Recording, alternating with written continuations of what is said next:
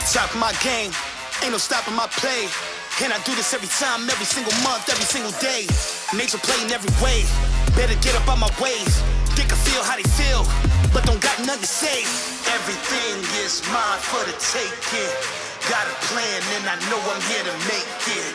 Look at me, it's a star in the making. I ain't faking. What do you know? I'm the star of the show.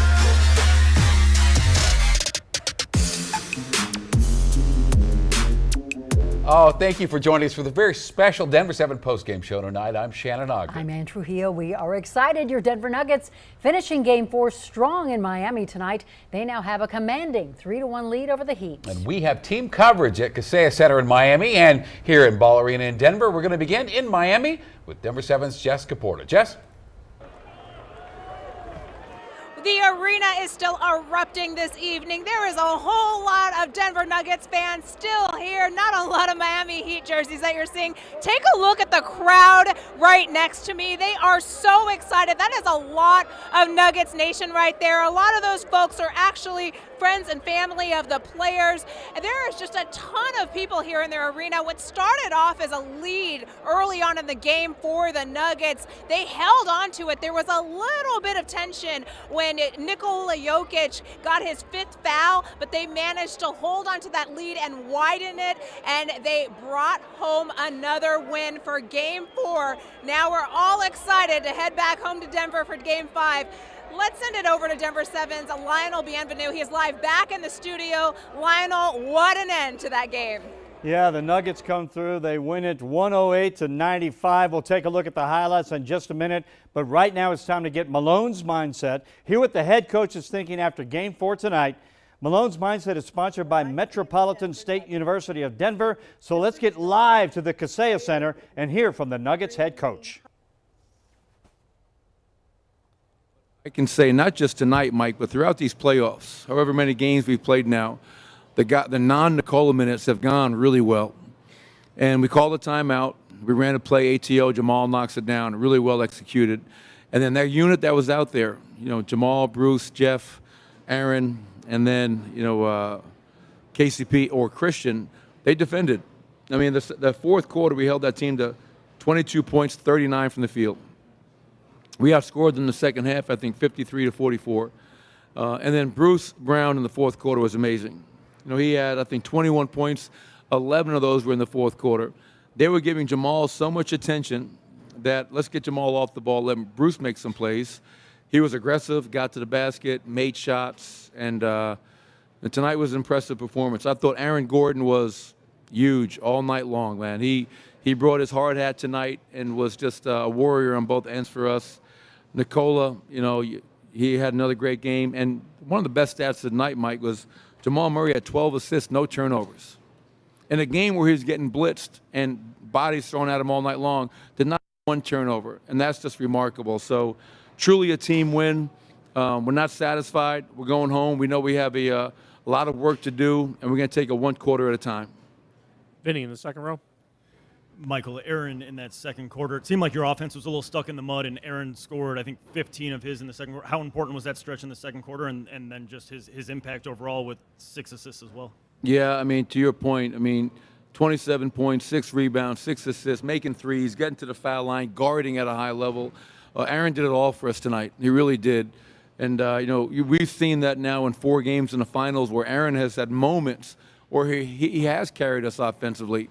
He made threes tonight, obviously, which is always a good thing, but I couldn't be more proud of Aaron Gordon and his impact across the board tonight. Arash, next row. Coach, you talked before the game that tonight was must win. Now with the opportunity to close it out, what's the message going to be to the guys over the next couple of days? Yeah, just understand that we haven't done anything. You know, I told our guys the first thing I said, we're not celebrating. It's a good win. We've done our job, but we're not celebrating like we've done anything yet.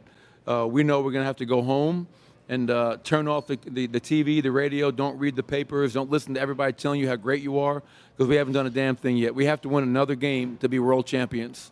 And we're going to do that by simply taking it one quarter at a time, and we stay true to our identity. We'll give ourselves a great chance to do that. Third row. Young, ESPN. Michael, I know you talked about how this was a team effort, especially when Nikola went out, but you've spent much of this season having Jamal kind of, run the second team at times. I know you couldn't have thought ahead of, this was a moment where you wanted to prepare Jamal for this. But what did Jamal show you kind of running that unit when he was out there to put you guys one win away from a championship? Well, I think Jamal, regardless of what's going on, he's going to step up. He's going to find a way to impact the game. And the most impressive thing for me, Ohm, was, he had 15 points tonight. And he was, 5 of 17 from the field. But 12 assists only and 0 turnovers. And just kind of, all right, they're putting 2 on me. Let me make the right play. He did not get bored with making the right play. He did not say, no, I'm going to save us and try to carry the team. He just read the defense, made the right play, and trusted. That's a big part of our culture, is trusting one another. And I thought Jamal's trusting his teammates tonight was just at such a high level. And really proud of his performance. And again, it wasn't just Nikola and Jamal. We're getting really, really big contributions from a lot of players. The last thing I'll say, man, I think that's 2 games in a row. And even the first game that we won, our defense has been playing at a high level. I got to give our guys so much credit for being locked in, being disciplined. That's 3 wins now where our defense has held them under 100 points. And the 3-point line, once again, was a huge part of that. Only 8 made threes for them tonight. And our guys are locked in, man. We're focused. Yeah, you are, Coach Michael Malone. That was Malone's mindset. Head coach Michael Malone and his thoughts after Game 4 of the NBA Finals, sponsored by Metropolitan State University of Denver. And what can you say? You heard him say it. The team's not celebrating. They haven't done anything yet. But I think Nuggets Nation is celebrating a little bit tonight because in NBA Finals history, teams with a 3-1 series lead went on to win the series 35 out of 36 times, a 97% success rate. So the Nuggets have a chance to close it out on Monday night. Right now, let's take a look at the highlights, shall we? It was a struggle. The Heat was desperately seeking a win, and this was a little bit crazy. A flop by Bam Adebayo. Actually, that was Nikola Jokic twisting his ankle, and he went out of the game for a while, but he came back and, well, he was dialing long distance, a 3-pointer from about 30 feet.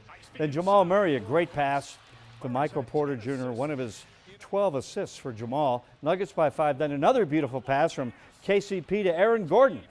Gordon had 16 in the first half. The Nuggets up by 4 at the break. Third quarter, Joker and Jamal with a 2-man game, and Joker was still knocking him down from distance. He's a little bit open. 70-61, and then the assists. Joker to Gordon for the jam. Joker became the first player in history with 500 points, 250 rebounds, and 100 assists in a single playoffs. But here's that Bam Adebayo flop I was talking about. That was Joker's 5th foul. The refs were terrible. He had to leave the game on that one. But the Nuggets held on. We got a fast break. It's AG to Jamal to Bruce Brown for the lay-in. Uncle Brucey had 21. The Nuggets by 9. Then about 2 minutes ago, the Nuggets passing it around, and KCP, the dagger. A 3-pointer for Kenny Pope, and the Nuggets go on to win it by the final of 108-95. All right, let's go live to Miami and sports anchor Nick Rothschild at the Kaseya Center. And Nick, Joker with 23, Jamal with 15 points, 12 assists. And here comes Aaron Gordon and Bruce Brown to the rescue. The definition of a team. Anybody can get it done on any given night. Yeah, Aaron Gordon, when he's not sick, he's an extremely good basketball player, right? In Game 1, he was dominant in the paint in the first quarter, led to the Nuggets' victory. Tonight, again, dominant throughout the game. We're getting a chance from the crowd as Nuggets players are filtering to see their family and whatnot. Scott Hastings has taken his shirt off to cheer along with Nuggets fans over here. It's a pretty wild scene among the Nuggets faithful. But back to the game. Aaron Gordon, yes, he was the dominant force outside of Jokic and Murray. Bruce Brown had a couple of great shots. But your point about them doing all of that with Nikola Jokic on the sideline, both with the ankle injury and the 5 fouls in the fourth quarter, that was the most impressive thing to me. This Nuggets team played against the Heat like they were their little brother, and they were holding them at arm's length throughout that fourth quarter, even without their best player on the floor. Whenever the Heat would make a minor run, Jimmy Butler was terrific. They would just make the play to extend that lead back to 7 or 8 points, and it never really felt in jeopardy in that fourth quarter. So, Lionel, I thought there was a bad omen pregame when the button on my suit came off, and had to go unbuttoned for the rest of the game. That really wasn't the true omen for this game. The true omen was in the third quarter when Conor McGregor knocked out Bernie out at half court. That seemed to be the death blow for both the Heat mascot and the Heat now as we head back to Denver with the Nuggets up 3-1. Back to you. You don't bring a portable sewing kit with you on the road, Nick? I'm going to have to teach the kids some things here. Yeah, and thankfully we didn't get to see Scott Hastings with no shirt on. Thank you for not showing that live on the air.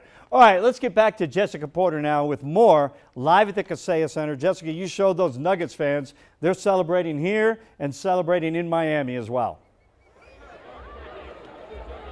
Yeah, I just passed off the sewing kit, Lionel. There are a ton of fans here in the arena just celebrating. They are extraordinarily excited over this win.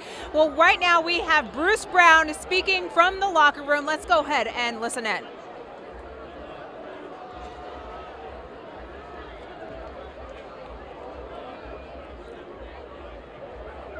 But it put a chip on my shoulder. So I just got to gym and work, and now it's showing on the biggest stage. Dan, fourth row on the right. Bruce, Dan Devine, Yahoo Sports. You spent a lot of time in that second unit with Aaron Gordon, playing that that small ball five, doing a lot of different roles for you. 27 points tonight. What did you see out of him and his performance in the big stage tonight? Yeah, AG was just being extremely aggressive. They were switching a smaller defender on him, or in transition he had a smaller defender on him. And every time we want him to be aggressive. He'll make plays for us. He'll make the right play every time. And tonight was his time to score, and he was hitting three, so that was huge for us. All the way in the center, fifth row. Ryan Blackburn, Mile High Sports. Bruce, right at the end of the game, you had the ball in an isolation situation and hit the pull-up three. Just wanted to know, right here. Just want to know, like, that's been a part of your game that you haven't been able to show as much, but how does it feel to show it in the NBA Finals now? Yeah, so I was just reading the defense, Jimmy's strength, strong side corner. So if I drove, it was going to be a tough shot, and the shot clock was already low. But yeah, that's just been my go-to move if I want to show off the dribble my whole life. So once I seen him back up a little bit, I went for it. Back middle. Alex Toledo, 5 Reasons Sports. Bruce, was there an emphasis to kind of run the Heat shooters off the line and, more importantly, stay home and not help so much on Jimmy's drives? Yeah, they shoot the ball extremely well, especially Duncan, Strus, Gabe, K-Love, and K-Lo. So really just try to fan out when Jimmy's under the basket, but still give help. But, yeah, try to get them off the line. Jason on the left side in the front. Bruce, Shane Neal, Ford Sports. It seems like you guys have really mastered the cutting around the Jamal and Nikola two-man game.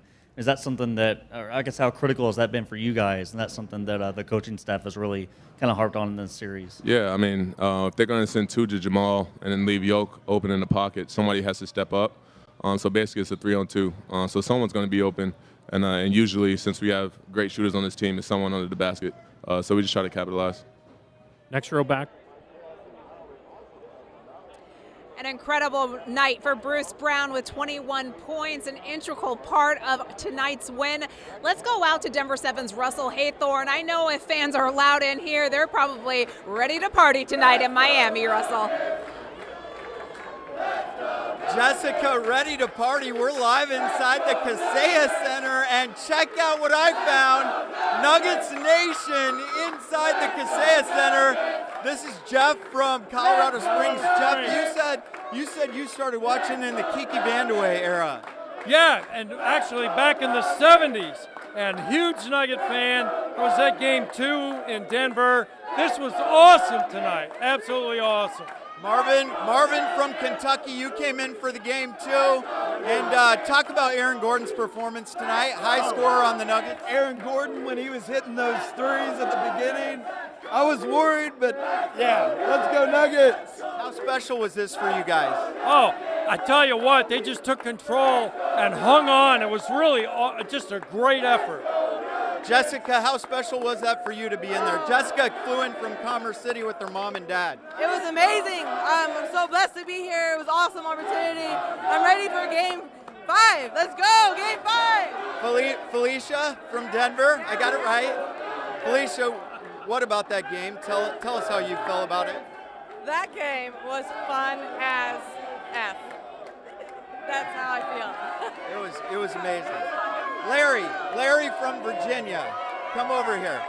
How was the game? And tell me, I don't know, give me your highlight reel. Hey, it was great team ball. We've been waiting for a long time for this. One more game. One more, baby. All right, so Jessica, you're going to lead us in a cheer. Get out here. What are we cheering? Bring it in! Bring it in!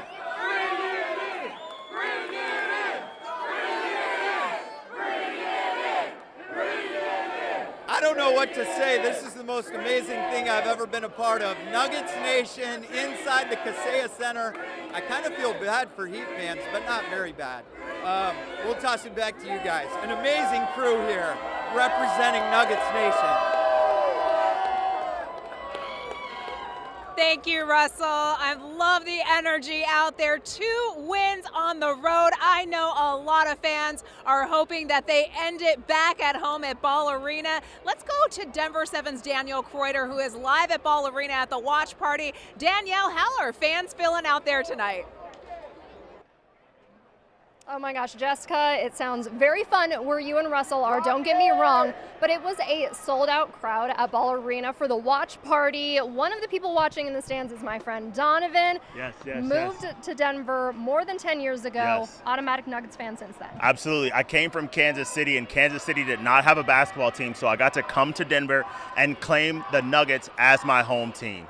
What did you think of the game? I mean, I thought the game was Nuggets basketball. I'm not going to lie. I got a little worried when Jokic rolled the ankle, but I think the Nuggets played their game. They played solid defense, and at the end of the day, we showed the world that Nuggets are the #1 team, and they got to talk about it, so we're going to spoon feed it to them.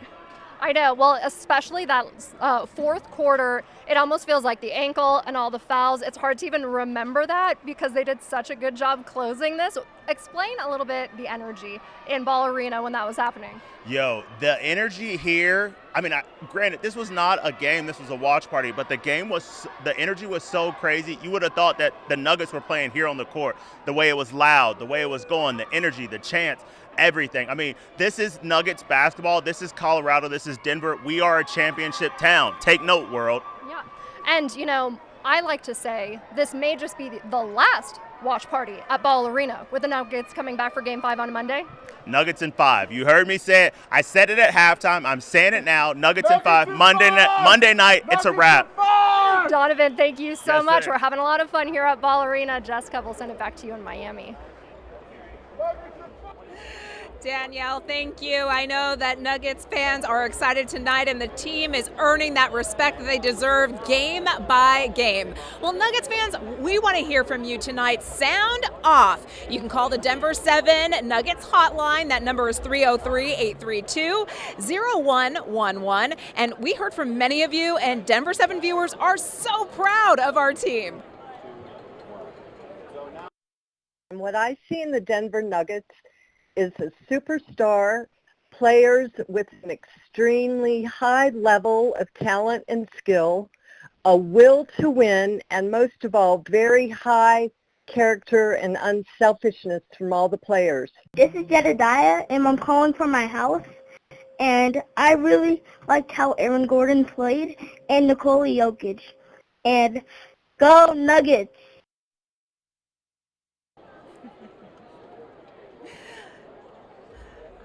Go Nuggets. All right, let's go to Jamal Murray. He's speaking right now. Let's listen in. Mike, right here. Mike Singer, Denver Post. Jamal, can you describe what the mentality it takes when you guys are able to thrive in the fourth quarter when Joker gets into foul trouble and goes to the bench, and why that didn't faze you? We're just ready to win a championship. We have the tools to do it. It's been on our minds for a while, so we're just locked in. I don't think you got to overthink it. We're just dialed in, ready to win. Dan over here on the right. Dan Devine, Yahoo Sports. Just thinking back a couple of years when you guys made the deal to bring in Aaron Gordon, what did you think you were getting in Aaron at that time? And a game like tonight, what is it, the reality matched up to what you thought? I mean, that's why we got him. That's why we got him. He's a dog. He's strong. He's physically. He's tough. He's chill. He brings everybody together off the court. And he's a selfless player, and He's been solid this whole playoffs, this whole season, the whole time he's been here. He's been great. He just wants to win. We all want to win. I think we're all helping each other try to accomplish our goals. Standing on the left side. It was a team effort tonight, and Jamal Murray held it down. Well, we have much more live team coverage, and of course, we're still waiting to see if we hear from Nikola Jokic. We'll be right back.